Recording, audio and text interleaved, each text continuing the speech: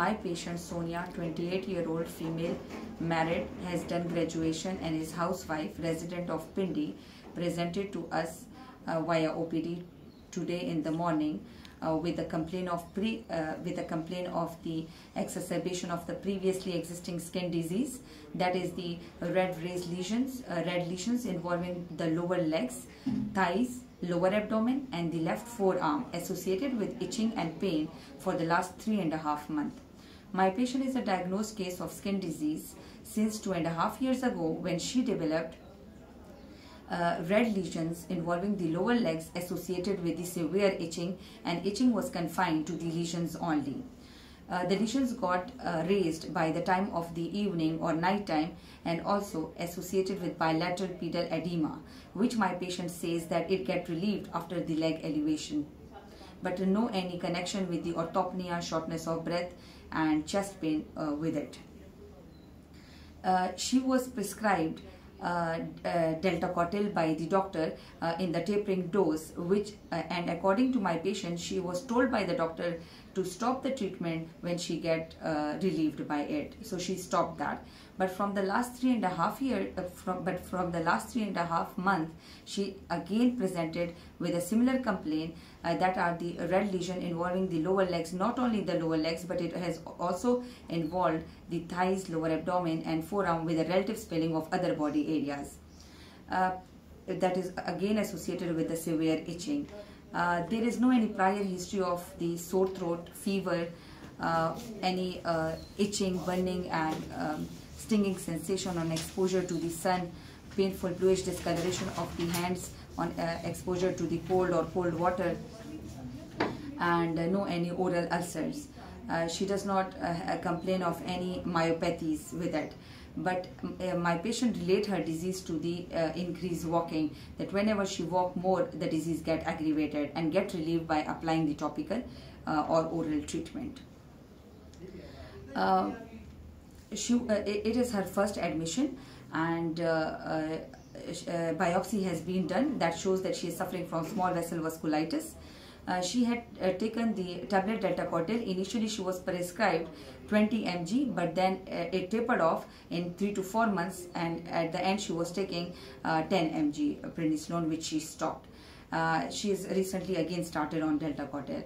She was also prescribed the Adoxa and the Flagyl for some issue which my patient does not remember. And okay,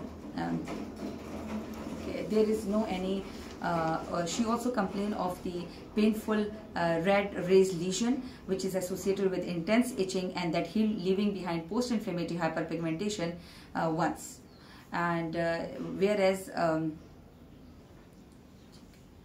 okay, there is no any history of the headache or dizziness or vertigo, or no any redness of the eyes or abdominal pain, dysuria, proteinuria or hematuria, morning stiffness or arthritis, no any cold and heat intolerance. Sometimes she feels flu-like symptoms on and off due to the seasonal changes. And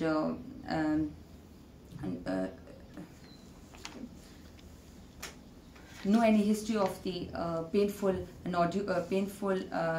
nodules associated with the hepatitis B or C, or any network pattern erythema associated with it. There is no any hair involvement and the nails involvement. Okay. During the course of the disease, my patient complained that her disease has been aggravated and it has affected her quality of life, in a sense that she is afraid of going out because of the increasing the lesion. Otherwise, she can do her own home work and cures, or can wear the clothes of its own, so no any issue other than that.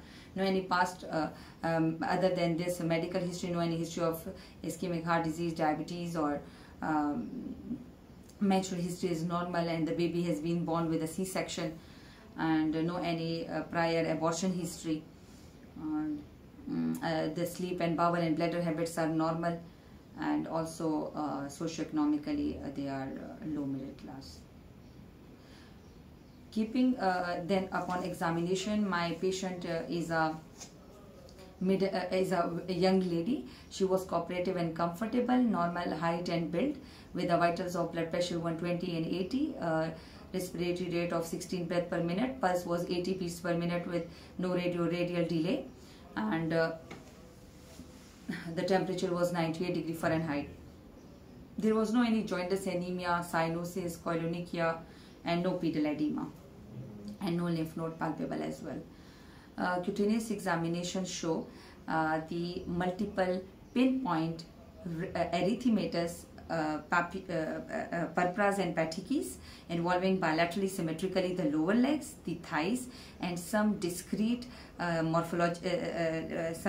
lesions of similar morphology is also appreciated on the lower abdomen, and the two petechiae are appreciated on the left forearm as well. They were non-tender to touch, and normal temperature gradient, non-palpable and non-blanchable. The pulses were intact, and regional lymph nodes were not palpable. Scalp and oral cavity examination I couldn't do because of my patient privacy, and the cervical lymph nodes were not palpable. Upon joint movement, the reverse prayer was intact, and there was no any joint tenderness. Power in the proximal and distally, it was 5/5 tone was normal. Reflexes were intact in the upper as well as in the lower limbs. The chest auscultation, the chest expansion and chest movement was normal, and it was of normal vesicular breathing with a resonant percussion note. The cardiovascular examination showed no any heave or thrill, and this was S1 and S2 audible with no any added murmurs. Abdomen I couldn't do